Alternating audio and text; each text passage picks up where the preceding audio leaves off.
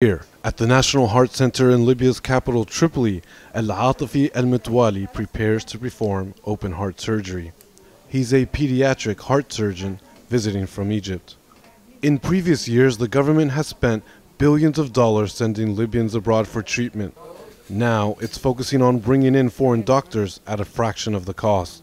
The government estimates it will spend more than $50 million treating Libyans abroad this year, while foreign teams coming in will cost a fraction of that, at around $4 million. Our colleague here from Libya, they do some things, and there are a missing part.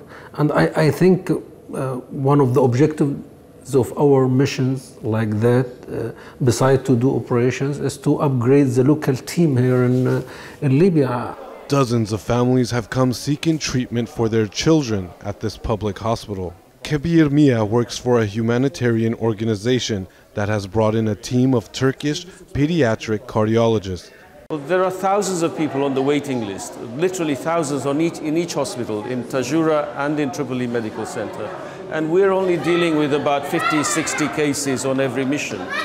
This is the most we can do. Mohammed al-Saadi is a year and a half.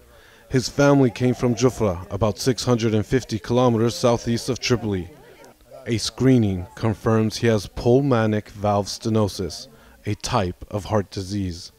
We heard about the team of doctors, so we came to Tripoli. It's a long journey, and renting a place in Tripoli has been difficult financially. But thanks to God, the most important thing is my son gets better. Most of the patients here can't afford treatment abroad or in private clinics. Many of them have been waiting for weeks, some for months, for their procedures.